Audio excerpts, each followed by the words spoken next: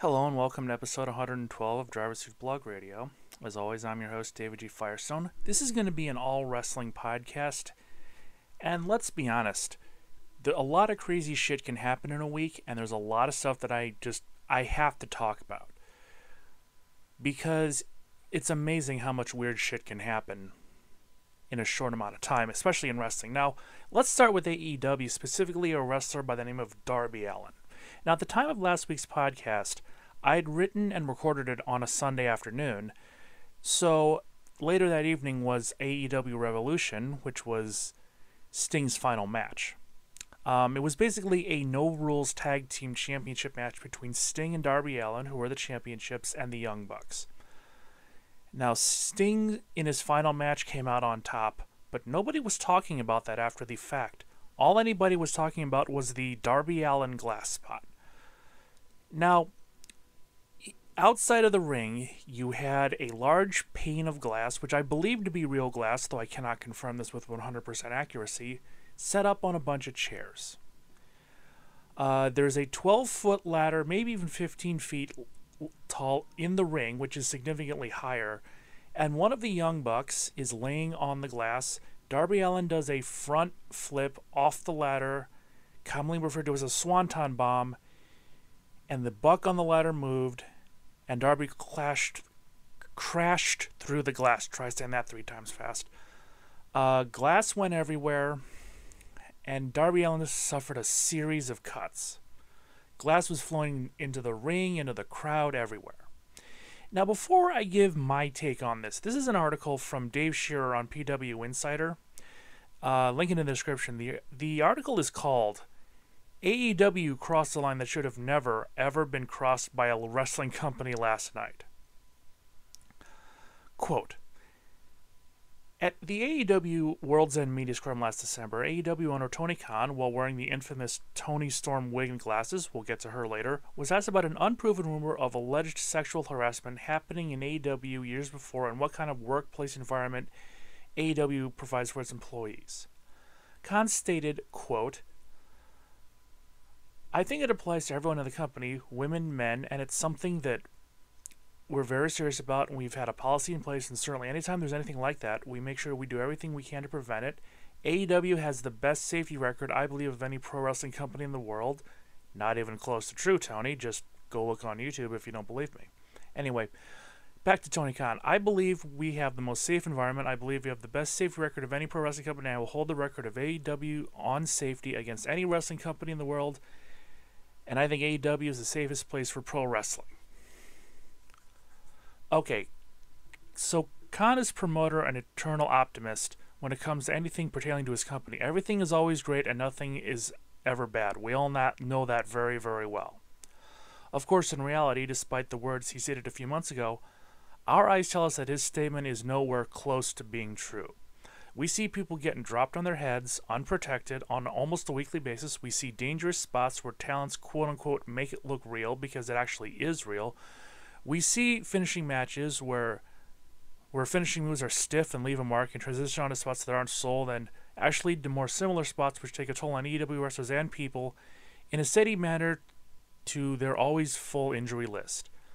So when Tony made a claim about how safe AEW's environment is, only the dimmest of the dim believed the pablum he was spewing. Those of us with an IQ over 70 have all seen enough to know that AEW is a much more dangerous environment than WWE because of what Khan allows his wrestlers to do. Hell, maybe he even asked them to do it, who knows. But in any event, they do unnecessarily dangerous things on a regular basis because he doesn't stop, so he is complicit as what is being done. Sadly, there's nothing new here. Sure, smart people know that wrestling is a physical business and working in it for any length of time will take its toll physically on most people who aren't smart, limit as much abuse to the bodies as they can. Now to me, Darby Allin clearly seems to have a death wish. He may be the nicest guy in the world. I don't know. But what I do know is that he is one of the most reckless people I've ever seen work in a wrestling ring. Anybody who thinks up that spot and says, quote unquote, that's a great idea, is someone who I would never allow to have the final say on any kind of spot. Hell, I wouldn't even have let him have any say in the in any spot if I were in charge, because he clearly doesn't take his own well-being into account. If Darby wants to die in and around the ring, that's his choice, I guess, but I wouldn't allow him to do it for my company. If Tony Khan is going to be a party to what we saw last night and be sued by Darby Allin's family if he does...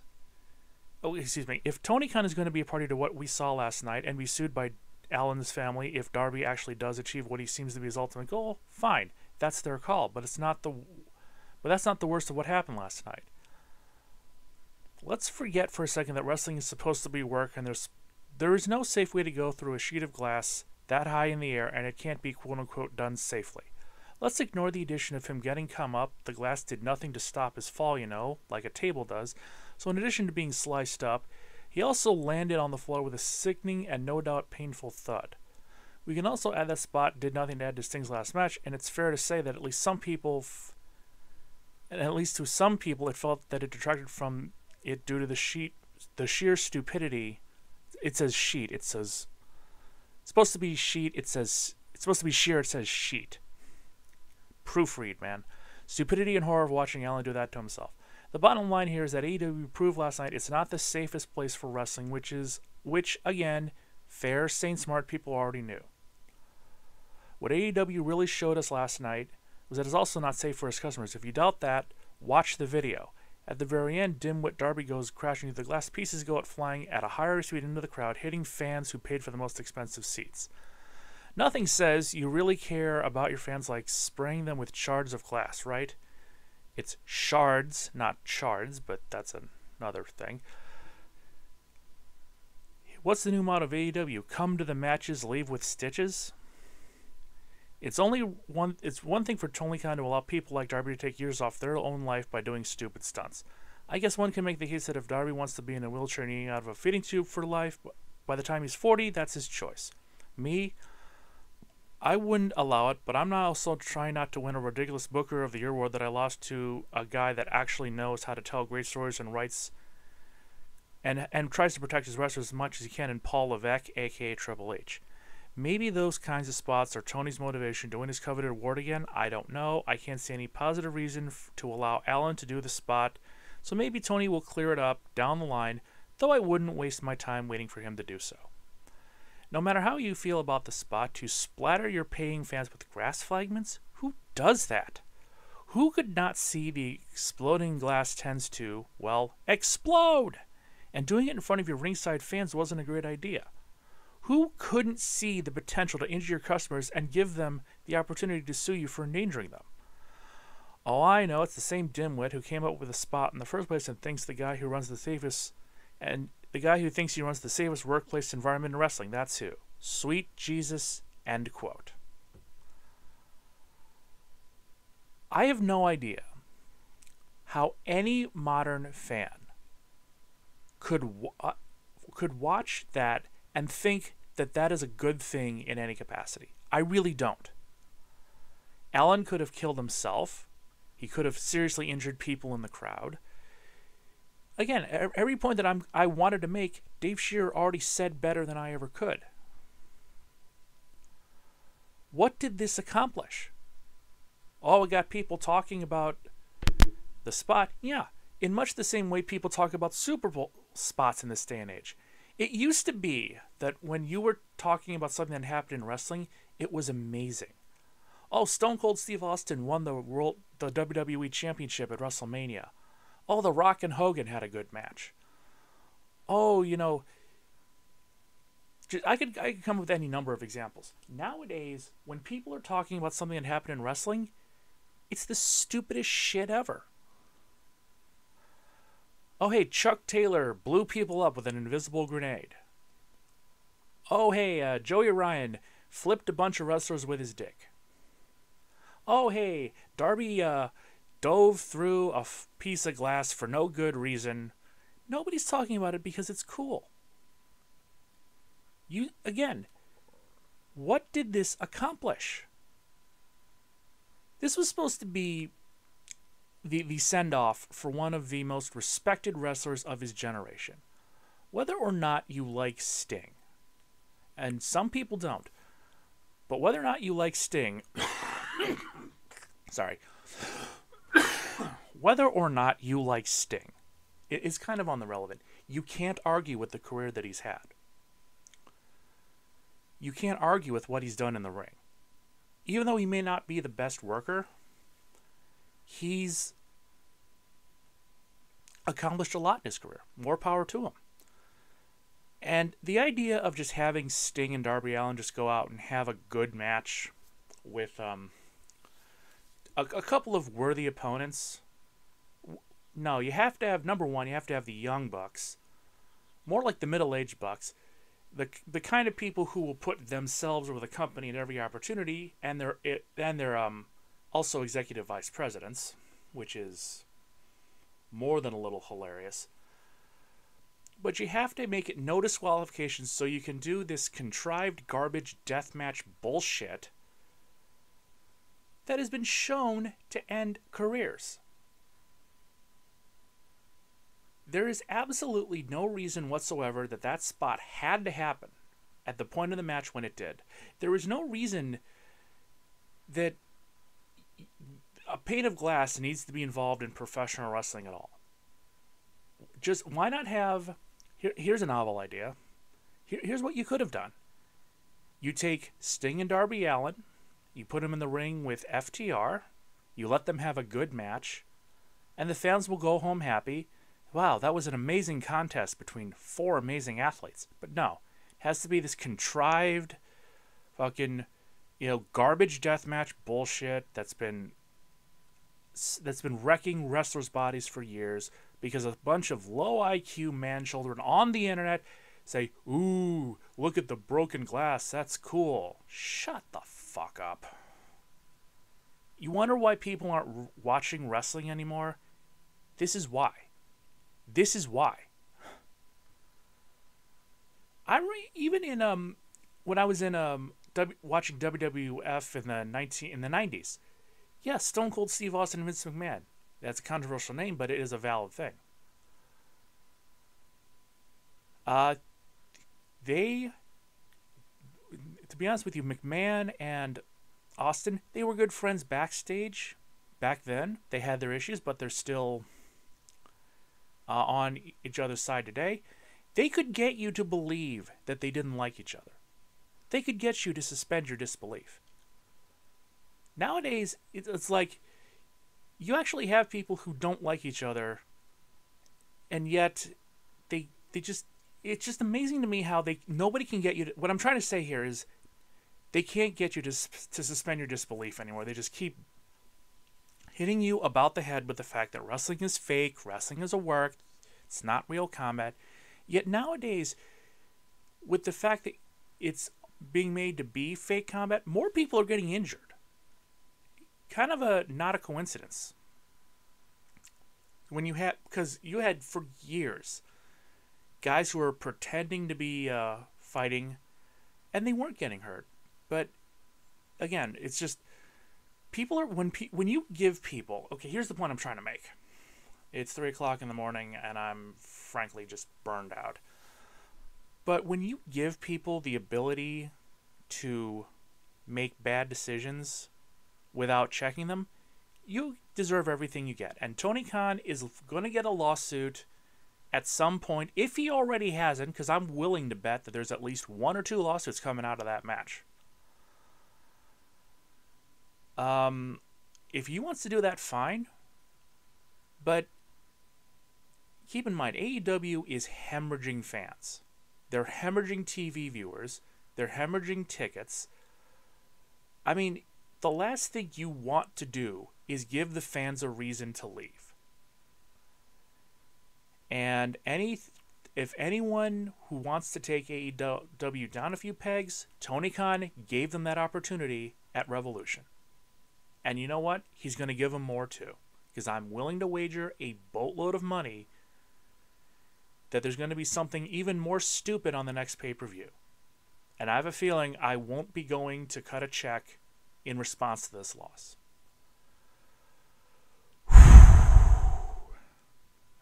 So I'm going to take a quick break. And I'm going to talk about some more wrestling stuff, because it gets even crazier if you can believe that. I'll be right back.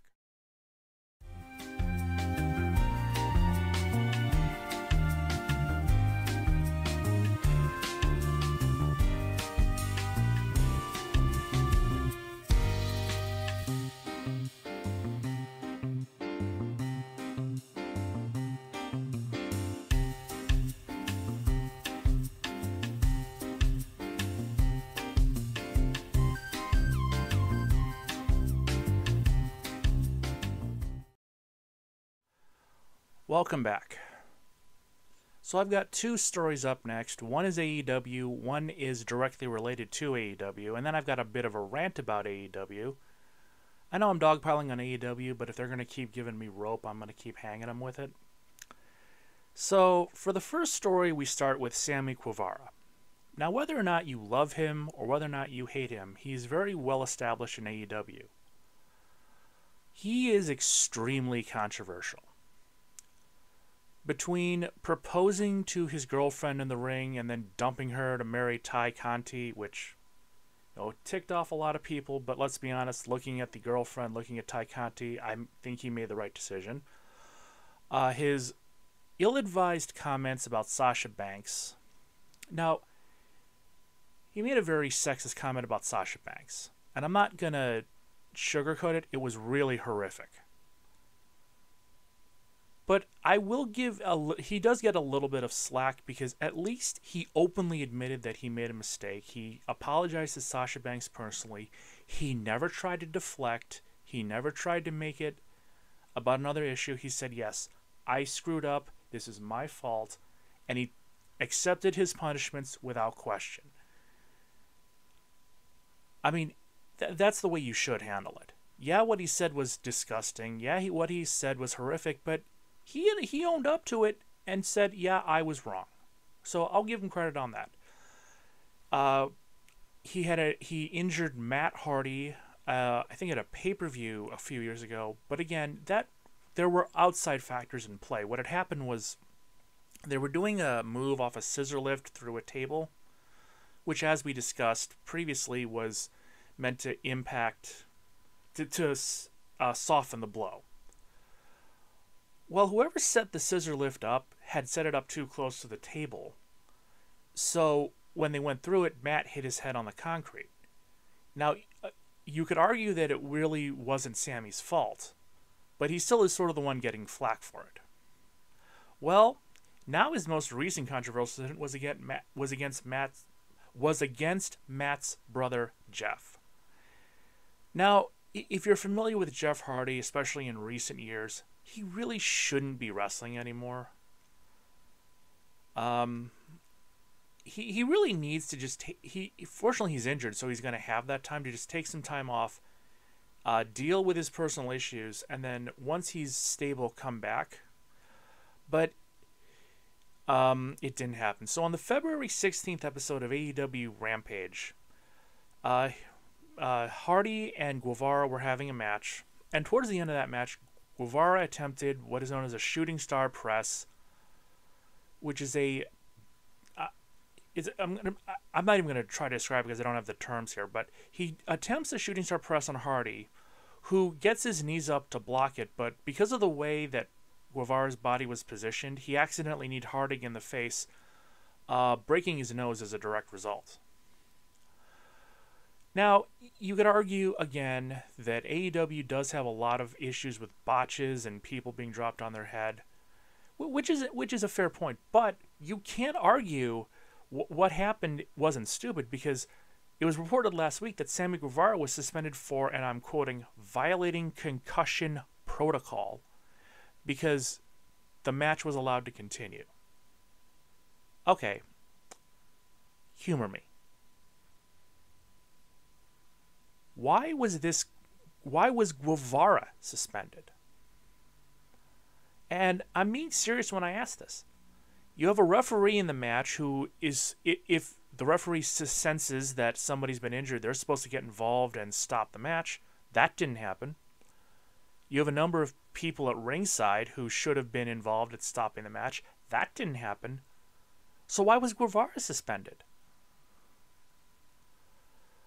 If there was a concussion protocol in AEW, why weren't the people who were specifically tasked with ensuring that this protocol is enforced get involved? I mean, yeah, you can argue that Guevara was at fault for the botch. I'm not saying that he isn't. But, number one, it is wrestling, so accidents can happen in the ring. But why the entire group of people that could have gotten involved didn't, and they aren't getting suspended? Because those at ringside and the referee should have called for the match to be stopped, but they did nothing. And the only person here who's really not part of the blame is Jeff Hardy. I mean, he really didn't do anything wrong in this situation. But the idea that Guevara is the only one facing any form of punishment after this is baffling to me. I mean, you have a chain of command where every link in the chain completely fails, but only one link in the chain is punished? How does that work? And if they have been punished, if the referee had been punished, if the ringside staff had been punished, it's not been heard of. There's a lot of leaks in that ship when it comes to AEW. Now, and again, wrestling by its very nature is dangerous. When you have people who are in charge of safety who fuck up their job, doesn't make it any safer. I've said it before. I'm kind of surprised we've not seen an in-ring fatality in AEW. I'm genuinely, legitimately shocked at that.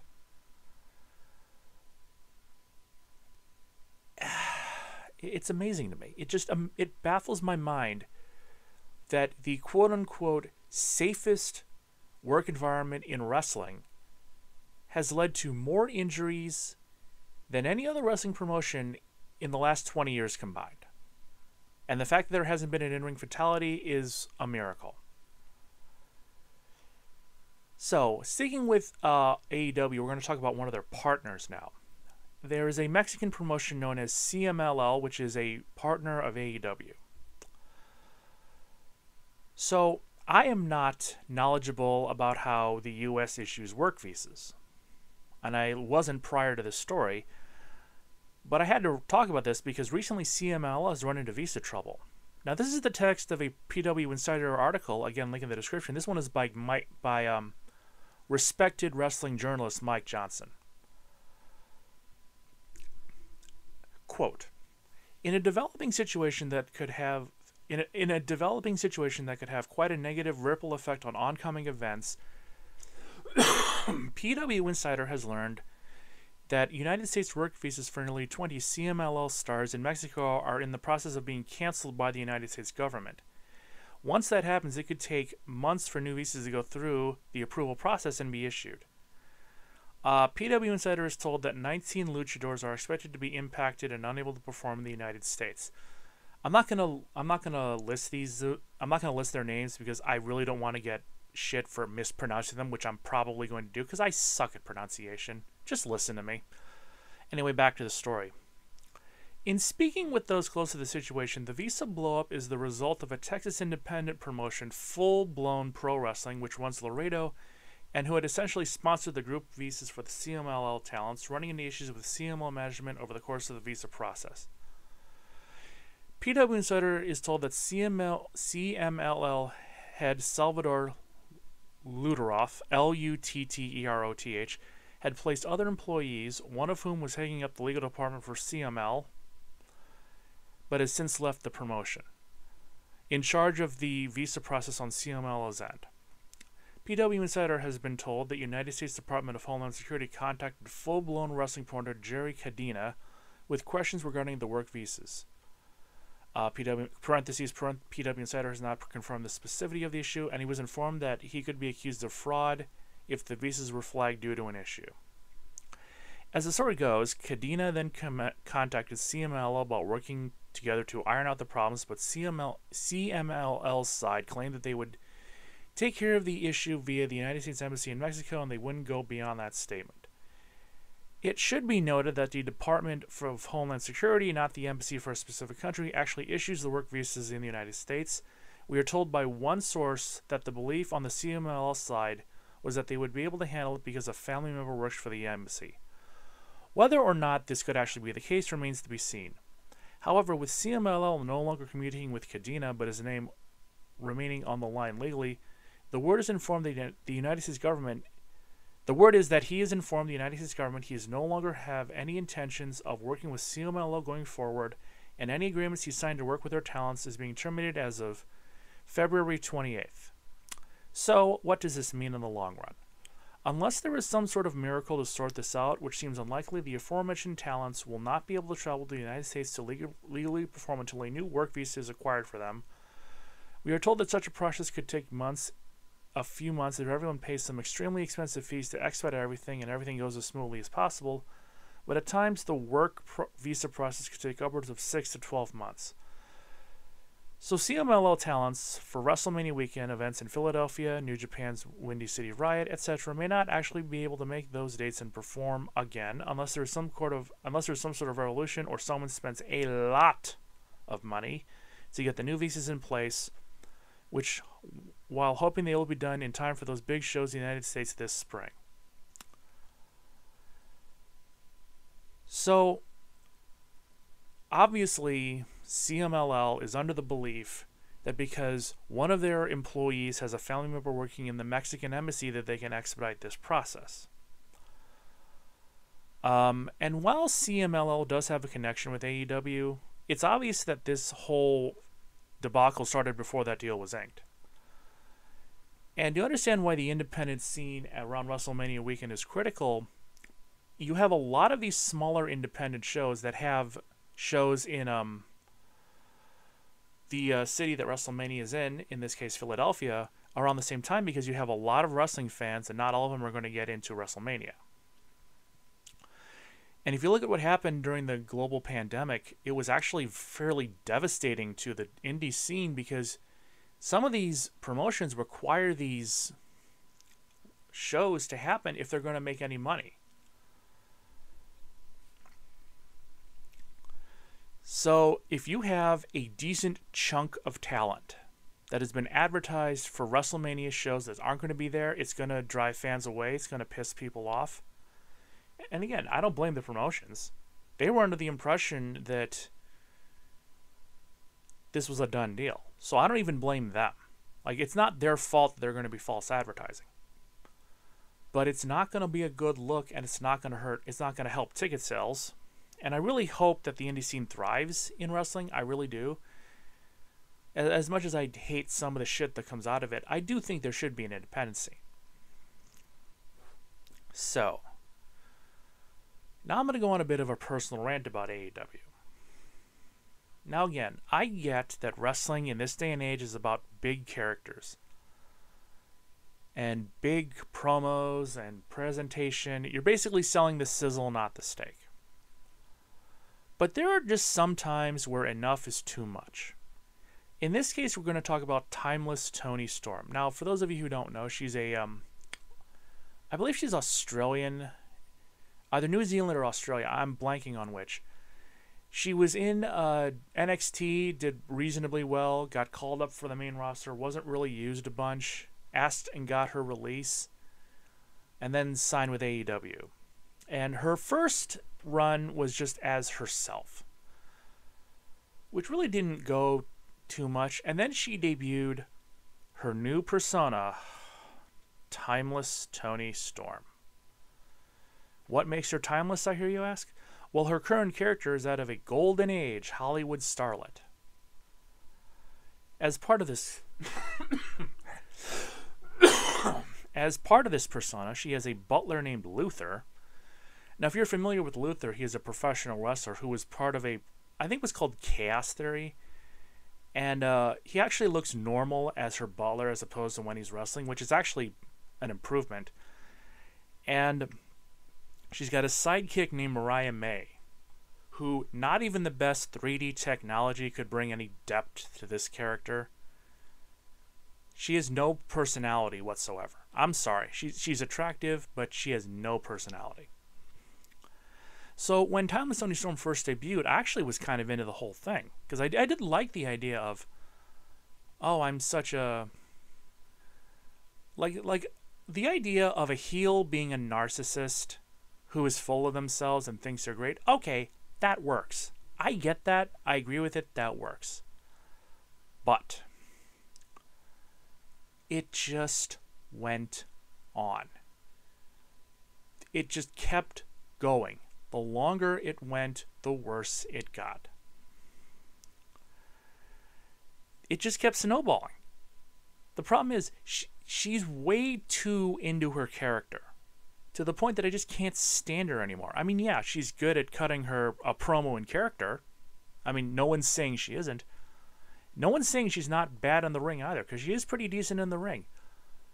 But the persona is just, oh. It just the black and white thing, by the way. Yeah, she does her promos in black and white. But when you have a sit-down interview and one side of the screen is black and white for her and her opponent is in color, it just looks stupid. And I'm sorry, she's probably a nice person. Maybe she is, maybe she isn't. But her just being so over the top in terms of her character, especially when it doesn't really improve much, is kind of enraging. And remember how I said that I said in the previous segment that at the World's End Media Scrum last December, AEW Tony Khan was wearing the infamous Tony Storm wig and glasses. Number one, it wasn't a wig, it was a hat. It was like a Cossack hat. It was like a mini Buckingham Palace guard hat and a pair of oversized sunglasses. If you actually go and watch the press scrum, you can find it on YouTube.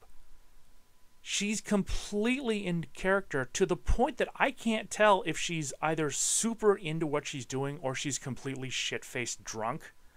Though, given that this was like at 1 o'clock in the morning, probably both. And let's talk about AEW media scrums, because